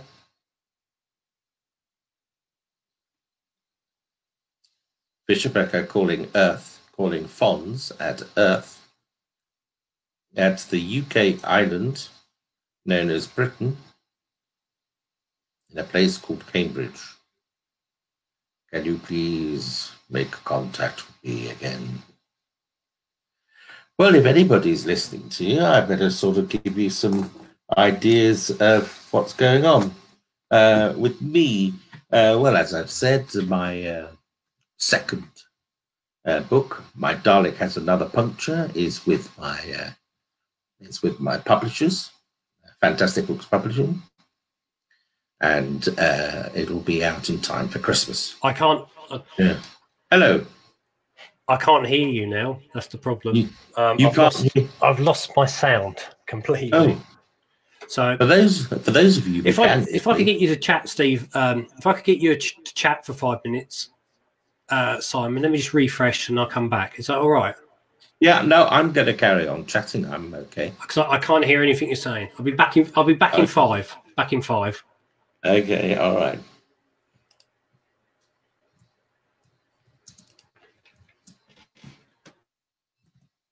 Well, it's wonderful technology when it works. And of course, as we know, it very often doesn't work, which brings me to mind this idea that they're going to start chipping us so that we can have a chip in our hand. And so all we'll need to do is go like that and we'll buy something, you know, or the chip in your hand will tell everybody your blood group, whether you've got high cholesterol, low cholesterol, or anything really. But it's okay if the information it gives out is accurate. And so my concerns is exactly that. In principle, the idea of having something that'll make life easier for us, inverted commas, is wonderful. But if it all goes wrong and you can't get it corrected, then that's going to be a major issue, is it not? I mean, how many of us have received an electric bill that's 10 times what it normally should be, and it seems to take at least a year to sort it out? And of course, if they start putting a chip in your hand, they're going to say, well, the chip's wrong. It'll be the next level of computer say no. Now, Fantastic Books Publishing published an anthology, I think is the best term of it, and it's called The Forge, Fire on Ice, and several authors, including Dan Stainforth and Emily Wooten and Danuta Rea, have written some short stories in a dystopian style, shall we say, and all the monies from it go to charity. So do look for that as well on Fantastic Books Publishing Store, where everything can be found, and you carry on.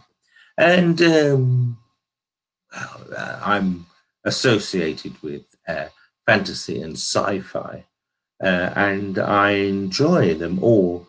I have to thank my sister, really, to get me hooked onto Star Trek. But I'm Philip K. Dick and Arthur C. Clarke and Asimov is really the sort of sci-fi that I like.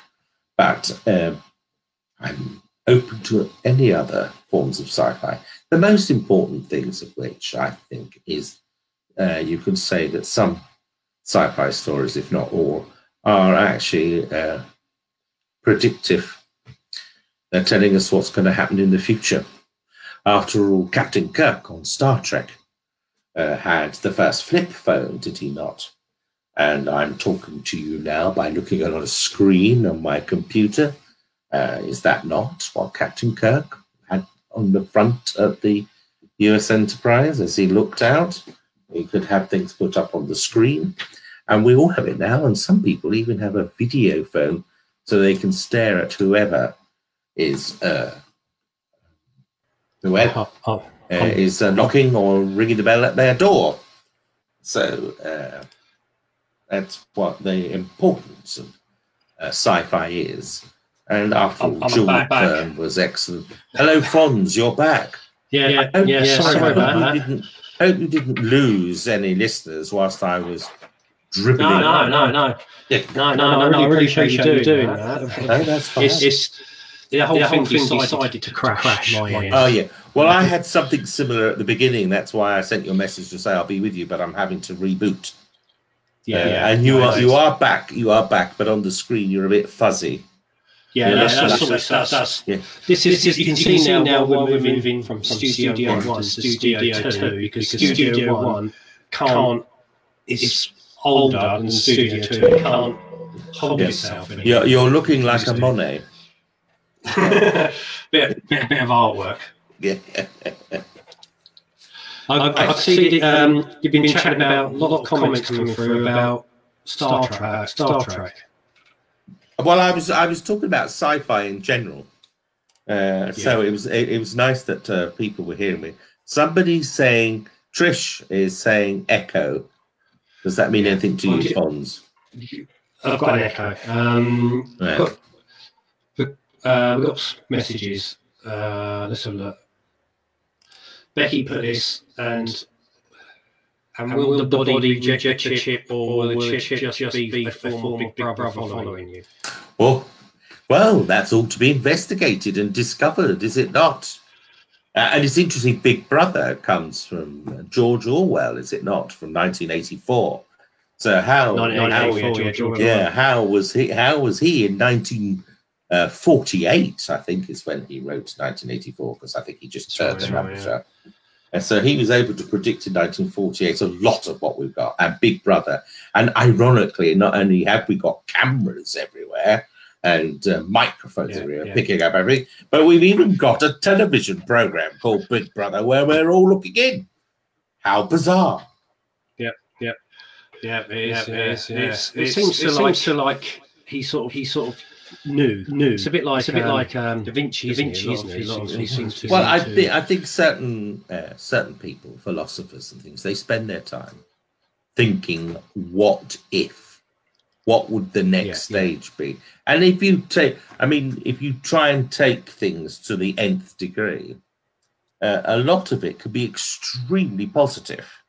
So, for example, H.G. Wells, War of the Worlds. Well, I hope we don't have a war with the worlds out there, but at least he's talking about space travel. And that's way back in the 1800s. There's Jules Verne. H.G. Wells. Created Doctor Who before Doctor Who was Doctor Who. The Time Machine. Oh, yes. And there's, I've forgotten his name, Doctor. Oh, I can't remember. I think he begins with S. There's another writer, Doctor. I can't remember, but he had time travel. He had transporting from one place to another, way in the 40s and 50s. So people have been thinking about it. But they say, I'm in all this conspiracy stuff as well. It really interests me. They're saying like chips, like you chip your dog or your cat. In the future, humans will be chipped, and you won't need to have money, identity, nothing, because you just hold your arm up. Well, that's exactly what you didn't hear it, but that's exactly what I was talking about, and that was the reference to the chips earlier. Yes, I was saying that, and what I was saying was, like a lot of things, in principle, I don't really object to the idea of having something that will make life easier, but it's when things go wrong. For example, the information in the chip, because you know now if something goes wrong, like a utility bill, you query it, or even those with credit cards who are querying things. It's very difficult to get things reversed, and it's only the threat of you saying, well, if you don't sort it out, I'll leave you. That actually things, but if you've got a chip in your hand, you've got no control over that at all. And then, of course, the conspiratorialists will come in, but will that chip actually then start controlling us? You can see that one coming along. The other thing is, though, in the future, if that's true, you know, a lot of people walking around with one hand missing because people are going to cut them off to use them. Yes. Well, there's that. And that will be taking us back in time, won't it? You know, lots of people had to. It used to be they cut your finger off for a piece of jewellery. Yeah. So there we go. We mustn't think about these things too much. It's all interesting stuff. Now, looking at TV shows, like I did have a comment back. Back at it. I think it was from Becky saying, "What memories do you have of visiting Cambridge?" What memories do I have of visiting Cambridge? Well, seeing iconic images that I've in the past and when I was younger only saw in film or in books. It's always fascinating. That's the beauty of the travel I get to do as well now. It is you have to pinch yourself and see things. The Ponte Vecchio bridge in Florence, for example, you have to see it in real life to appreciate it. But in Cambridge, it's the college, the law courts, some of the parks, just wonderful. But on the other side of the coin, there's the downside of Cambridge as well, which doesn't get publicised so much. All the good things get all the photographs, but all the less good things are overlooked. Everybody sees Cambridge as King's College and all the universities, but like you said, there is another side of Cambridge as well, and it has to be. It has to be anything that's got something marvelous and brilliant. Then the counter of that is that it's not so marvelous and it's not so brilliant. It's just part of yin and yang, is it not? Or am I wrong in that thinking? No. I mean, it's like without becoming too political, there is only so much money in the pot.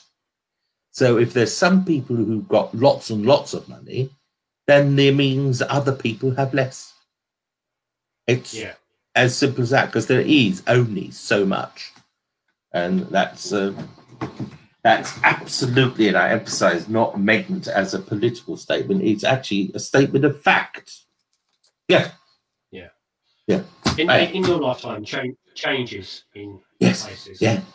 Well, funny enough, I had a conversation with my eldest nephew last week.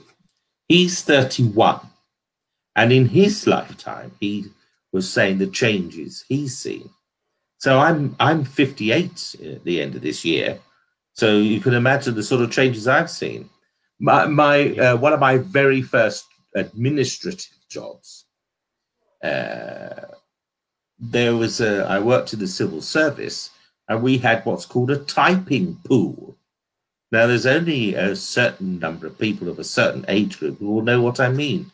But generally speaking, we wrote thin messages and drafted letters by hand on pieces of paper, and you put them in a tray. That tray then went down to a room that had a number of typists who would then type it up, and it would get back to me so I could sign it, and then it went to the post. So that's why at times it took forever to get a simple answer from somebody in the civil service.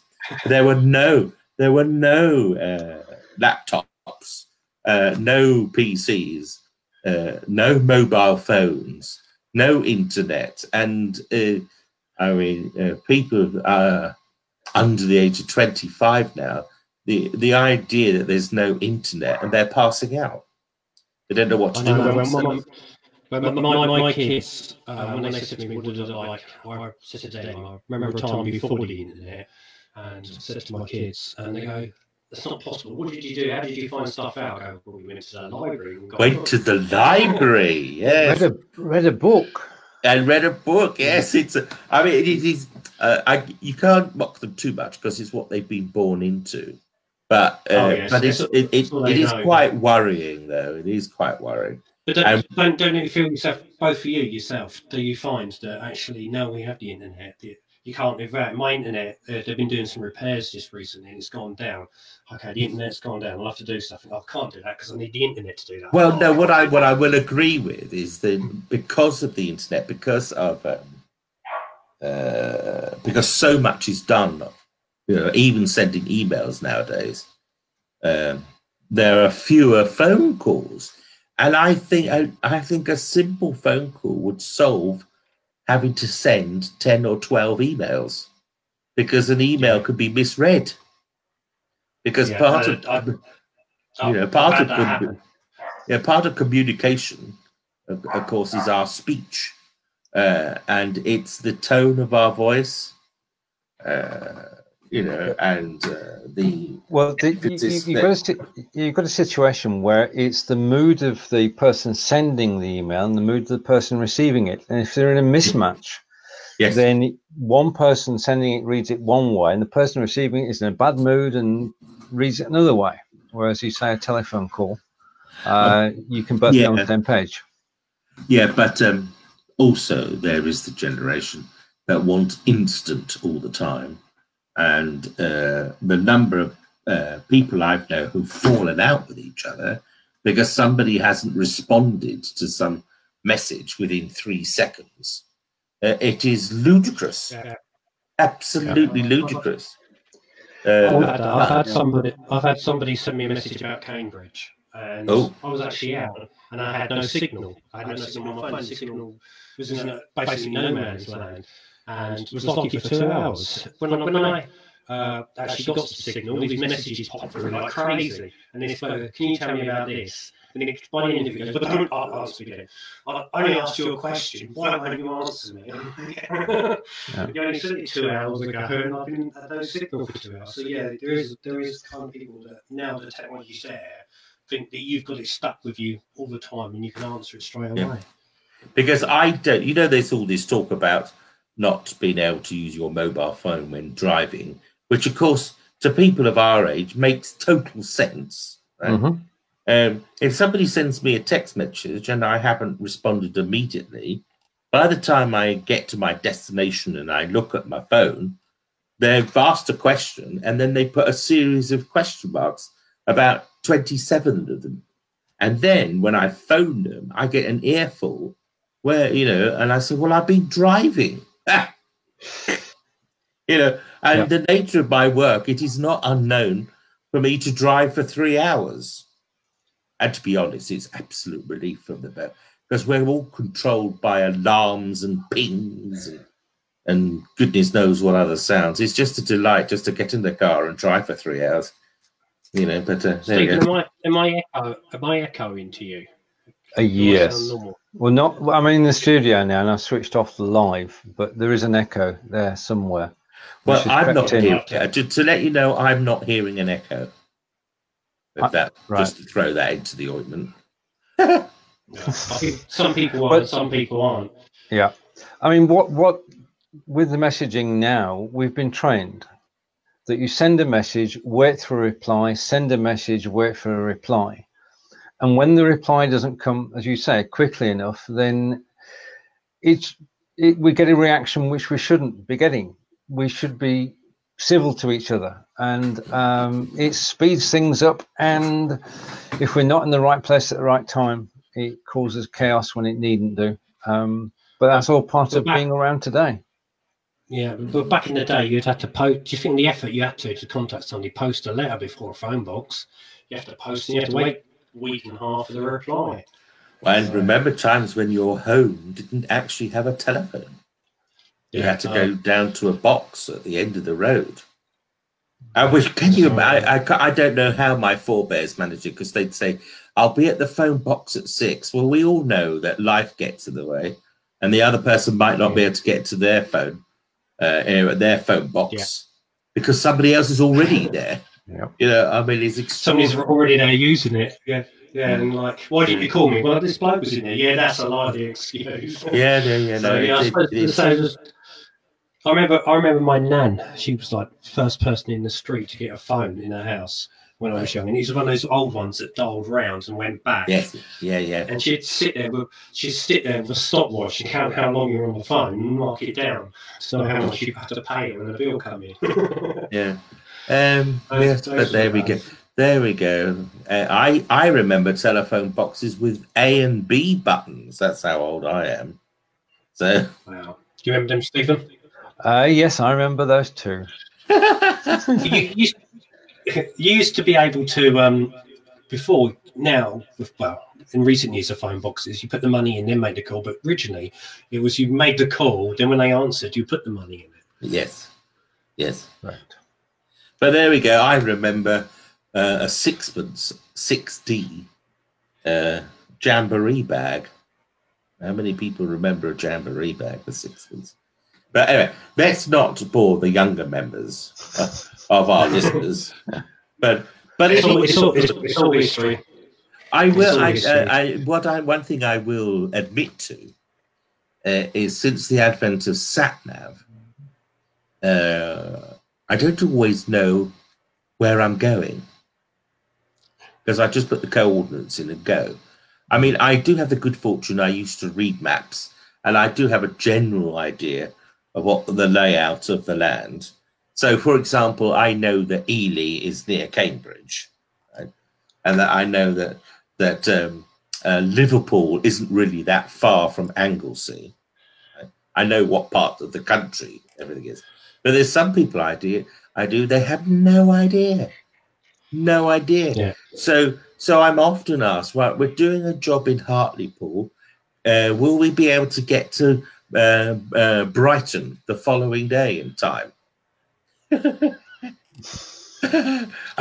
Becky's saying she can remember jamboree bags, but not sixpence. Ah. She remembers the bags, but not the sixpence. The sixpence was about the size of today's 5p coin, I think. It's tiny. Maybe, yeah. Tiny. Yeah. Tiny. They used to put it in your Christmas pudding, and whoever got the sixpence, I don't know. Yeah. I mean, ended up in hospital. It's a wonder we got time, really. But there we go. No, it's all good. No, we're almost coming to the end. So no, thanks. But do another hour if you want. No, not really. Thanks. I have another podcast I'm doing at 10 in America. So nice. busy boy. Yeah, it's good to be busy. No, thanks for coming on this show. Oh no, it's great, and it was lovely to meet Steve. So Stephen. A pleasure, Simon. It is good to. And it's going to be when we've got a Doctor Who actor, stroke Harry Potter actor, stroke One Foot in the Grave actor who's done loads of other acting things as well. Going to be tuning into our show Tuesday as well. Well, I won't be around. I mean, it's 2 p.m. Yeah, it's if you can send us a link, is there a way of getting back to it? Yeah, you can watch it anytime. You can watch this one anytime. I'll send you the link. So marvelous. You can watch it anytime. But if you want to get back on the next series, when we've got better software, and I won't disappear. Well, as long as I'm available, yeah, sure. I'm more than happy. I thoroughly enjoy these times. Yeah, it was rather spooky to suddenly realise that people were listening to me when I was there doing my bit all by myself. That gave me a bit of a there's nothing like live video for actually sort of putting you on the spot. Oh no, it's okay. Yeah, I know. I mean, I know it wasn't a problem because I was listening. I was trying to get back on the show. Yeah. Very good.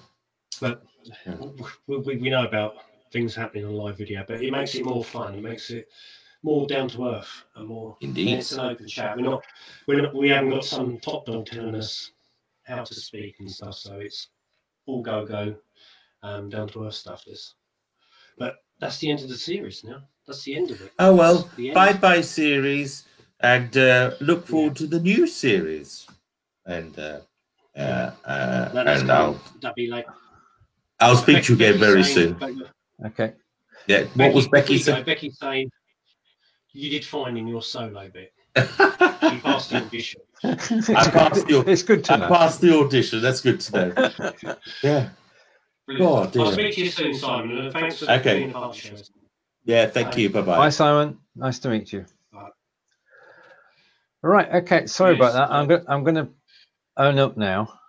Sunday is the day that I cook dinner. Oh right, yeah. So you have to go and check your dinner. So I went to put roast potatoes in, which is an integral part of any Sunday evening meal, and I couldn't get back on. Yeah, no, I completely went because I tried to get you down on the screen to take you down, and then my whole thing crashed. It just everything froze. So I had to reset from the beginning. But hey, Cambridge Historian Live for about 6.5 minutes was presented by Simon Fisher-Becker, so you can't go wrong, can you? No, you can't script that. You can't script it at all. And I was sat there listening, and it was a pleasure to watch and to be involved in the show. Thank you for inviting me, Fons. No, thanks for being a part of it. And that's the end. This is the last time, everybody, that I use Studio One. It's the end of Studio One for me, and when I come back, it'll be Studio 2, and we can both guarantee it's going to be one hell of a ride, and it's so much better what you can do with it. It is. Look forward to it. Definitely. No, but thanks for coming on, Steve. I'll let you get your Sunday roast now. Well, carrots have got to go in next, so I've got to go now. Okay, take care. Right, see you later. Yeah, take care. Bye. And thanks to Steve also for being a part of the show. We're going to get all of these bits sorted for the next series, technical faults, what's happening. But it makes it fun, enjoy it, and you're all you're still tuned in, being a part of the show. I'm not sure what happened to Jason, he disappeared as well. But it's been a great 2 hours, it's gone quite quick. And great to have guests on that I did. And of course, we will be back in October time with Series 4 with a completely new look. And I'd like to thank you for watching. I'd like to thank everybody who sent messages and was a part of the show. And well, if you want to send me an email, maybe you want to appear on the show, you can by going to info@cambridgehistorian.com. And of course, the theme tune, which was by Jason Bruce, you can find that at jasonbruce.com and look for Cambridge Historian theme tune. It's only 99p. It's a bargain. And check out our website at cambridgehistorian.co.uk. Becky's saying bye for now. Yes, bye, and thanks for being a part of the show. And hopefully when we come back, Becky, no more Darley sounds. But that was quite funny you saying that, because we had Simon Fisher-Beck on, who was in Doctor Who. And hey, the show was presented for 6 minutes by Simon Fisher-Becker, so you can't go wrong there. But until the next series, everybody, please do take care, and thank you for being a part of this show.